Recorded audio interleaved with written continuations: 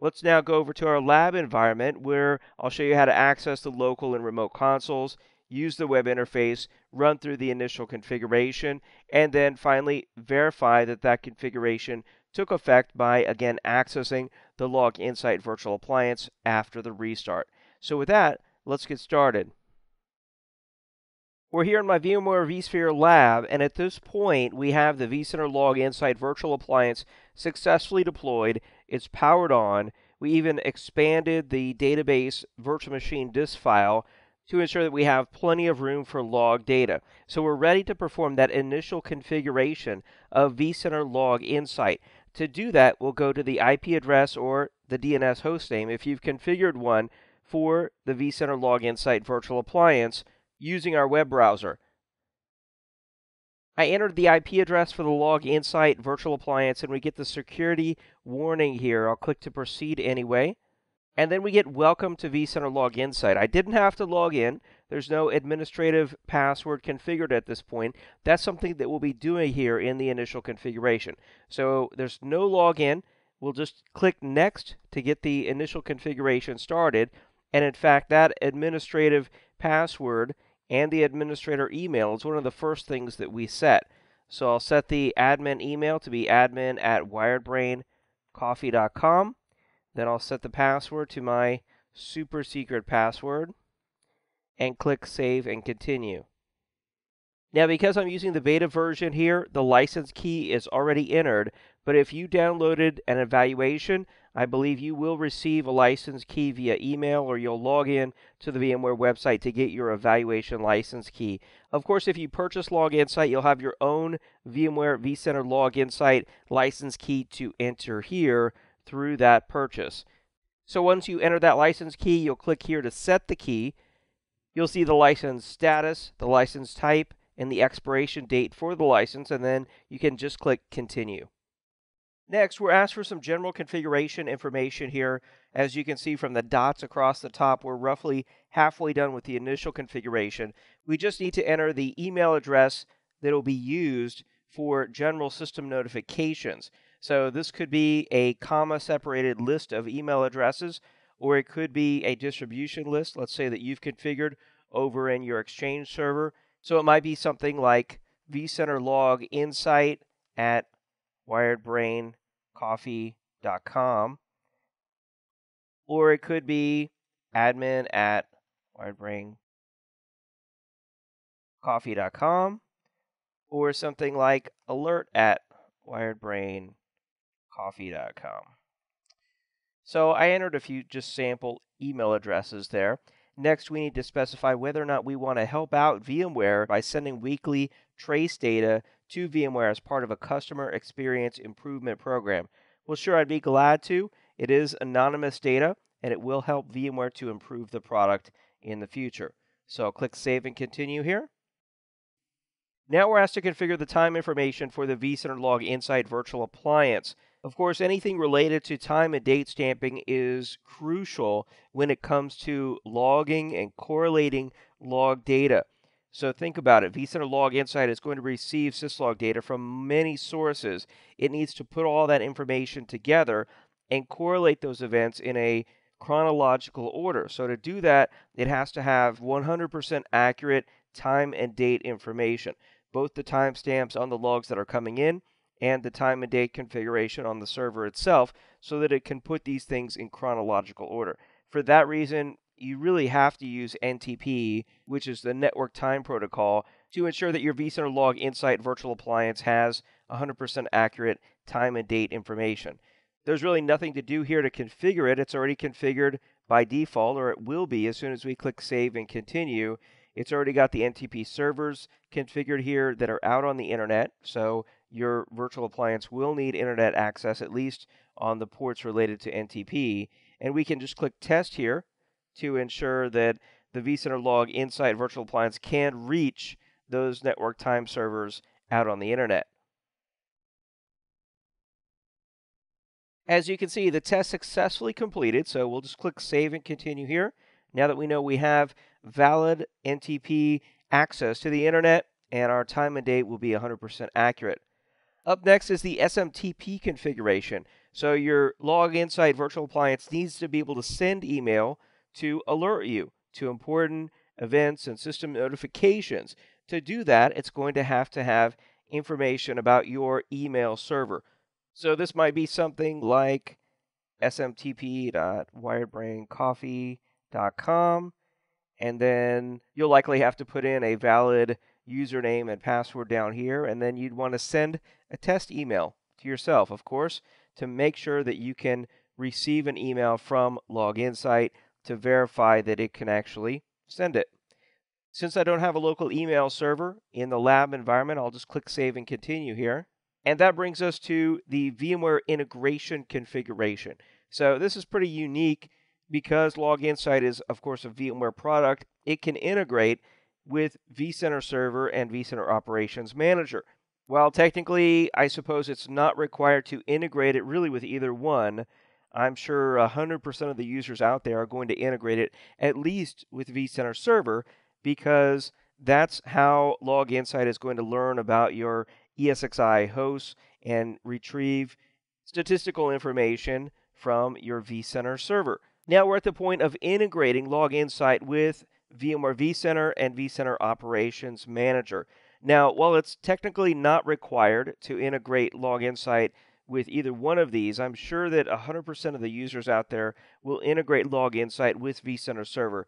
After all, that's one of the primary reasons that you're using Log Insight, is to gather system events from your vCenter server and from your ESXi hosts and correlate all that data and better troubleshoot and monitor your VMware vSphere virtual infrastructure. So you want to at least integrate it with vCenter server. So I'll just click Enabled here, and then I'll type in my vCenter server information.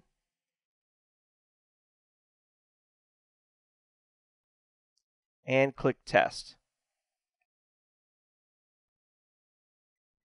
As you can see, the test was successful, and in a future lesson, I'll come back and we'll integrate Log Insight with vCenter Operations Manager, because not everyone out there is going to be using vCenter Operations Manager, I'm sure, but it is an excellent solution and an excellent product, and I hope you will at least consider or evaluate vCenter Operations Manager. So we'll come back to that, but really that integration, or at least the configuration of it, is as simple as it was to integrate Log Insight with vCenter. Simply check the enabled box, enter the host name, username, password, and click Test. I'll click Save and Continue here to move on. And now we're being prompted about whether or not we want to enable data archiving. So what happens is when your vCenter Log Insight database runs out of storage capacity, you can enable archiving, or actually you should have enabled it ahead of time, so that that data can be sent to an NFS path. That way you'll be able to preserve that old data and to ensure that it's not just rotated out of the system, that it's actually preserved and sent to this NFS logging location. So I don't have this configured, and that is something we'll be configuring in a later lesson. Let's just click Save and Continue here. And now we're at the point of restarting Log Insight. I'll just click Restart. Now we're going to shut down the Log Insight virtual appliance to make this configuration take effect. I'll be back in just a second to ensure that Log Insight has successfully restarted and we can access all of the associated interfaces. All right, the Log Insight virtual appliance successfully restarted, and we were brought immediately back here into the web interface. And we're actually inside the Vsphere Dashboard, as you can see here. We're on the overview. We're looking at the last 5 minutes of data, and there were a few events that happened here, and I'm sure that this information was gathered from our VMware vCenter server, because at this point, that's the only thing that we've connected Log Insight to. We haven't sent any of our ESXi host syslog data to Log Insight. We've only connected it to the vCenter server. That's how it works. It has to be connected not only to vCenter, but also each of the ESXi hosts have to be configured to send their log data to Log Insight. So this is the web interface. Again, we're in the vSphere dashboard. If I click on one of these other options here, so far there's not a lot of data because, as I said, we haven't sent any data from our ESXi hosts to the login site server. If we go into the Interactive Analytics tab up here on the top, we do have a few events here, again, which have been learned from our VMware vCenter server. You can see that administrator logged in, logged out, and so far, to be candid, that may be all that we have. If we go up here to the user dropdown, this is where you can configure your own settings, such as your email address and password, also where you would go to log out. If we go to the little gear here, this is where you configure the administrative settings for login site, which is all the same things that we configured in the initial configuration wizard and much more. The health of the server, you can see how much storage space it has available, how much memory and CPU it's using, IP address information, active queries, statistics. This is where you would restart the login site, virtual appliance. You can see user administration. Inside the user section, this is where you would go to add or reconfigure or delete users that are allowed to log in to the login site server. There's license information in here, and then general configuration. Most of this general configuration here are the types of things that we configured in the initial configuration.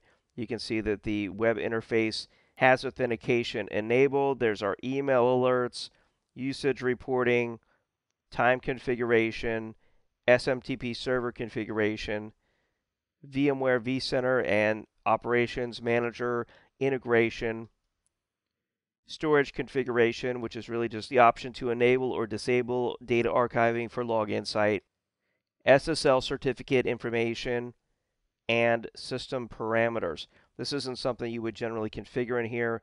It says do not change settings on this page unless authorized by VMware support services. So that's kind of the general overview of the administration configuration.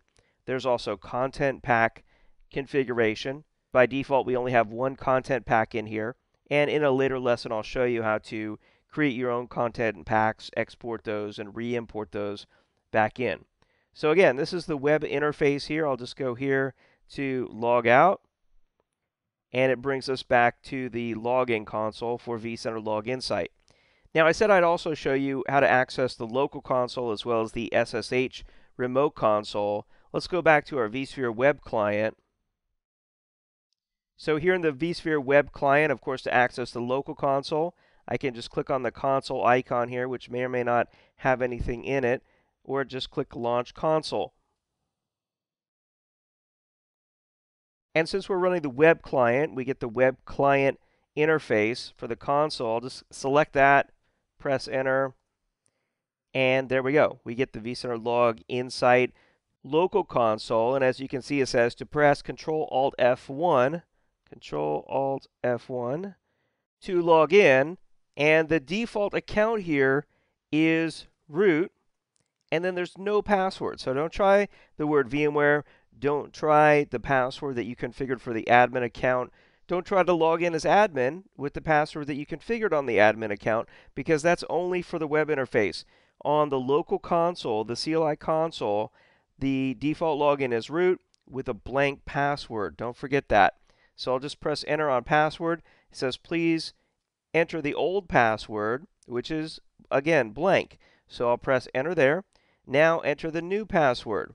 If I try my standard password, I get bad password. It's based on a dictionary word, or it's not going to meet the complexity requirements, because notice up there, password complexity requirements are minimum of 8 characters, minimum of 1 uppercase, 1 lowercase, 1 digit, and 1 special character.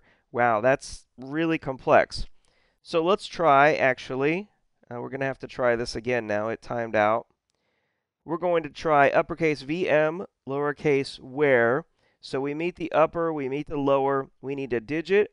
So I'm going to do 1, 2, 3, and then we need a special character, so I'm going to do the exclamation point.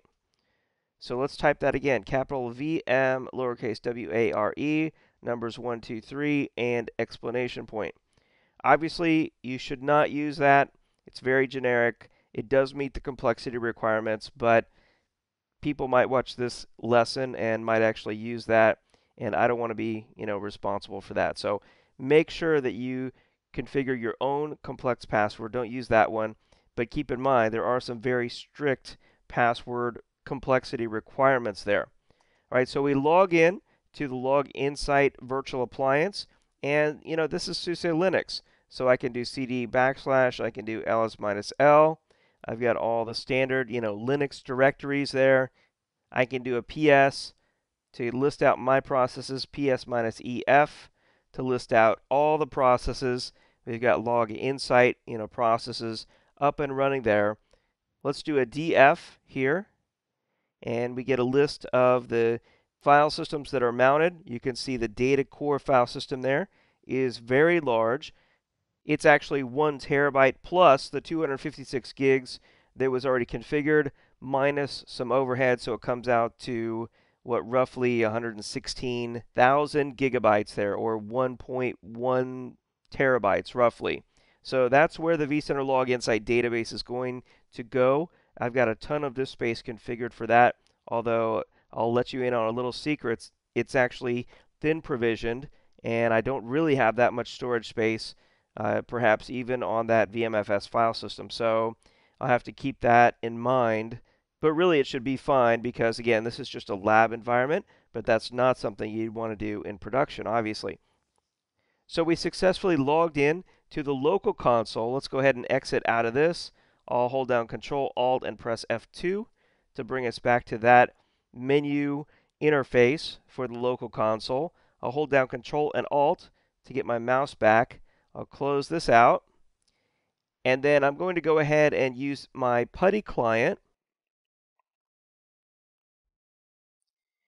And I'm going to connect to the IP address of Log Insight. I'll accept the security key there. And then now I'm going to log in as root. It says VMware vCenter Log Insight. I know I'm connected to the right host. And I'll use that complex password that we entered earlier. And there we go. We're able to successfully log into Log Insight and check out our file systems, check out our processes, cd into the bin directory, do an ls-l here, and everything looks hunky-dory, right? So you would only use this CLI-based console, either local or remote, typically for troubleshooting. If VMware support says you need to go in here and do something, it's not something that you would use, hopefully every day. And that's because you've got such a great graphical interface. You've got a slick HTML5 based web interface that you can perform interactive analysis on, check your dashboards, and then get your alerts via email if something critical happens. So that's how you access the local interface, the remote interface via SSH, and then of course our VMware vCenter Log Insight web-based interface. We successfully performed the initial configuration. Log Insight is configured and up and running and ready now for us to send our syslog data from our ESXi hosts over to Log Insight to be preserved, stored in the database, and then analyzed. And with that, we've reached the end of this lesson covering configuring vCenter Log Insight. Thanks for watching.